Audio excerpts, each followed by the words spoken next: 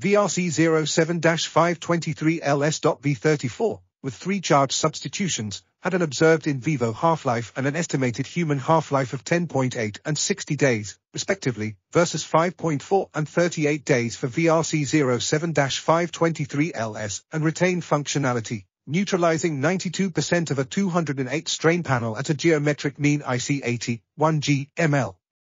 Another variant, N6LS.C49, with 2 charge substitutions, had an observed in vivo half-life and an estimated human half-life of 14.5 and 80 days, versus 9.0 and 44 days for N6LS, and neutralized 80% of 208 strains at a geometric mean IC80, 1G ml.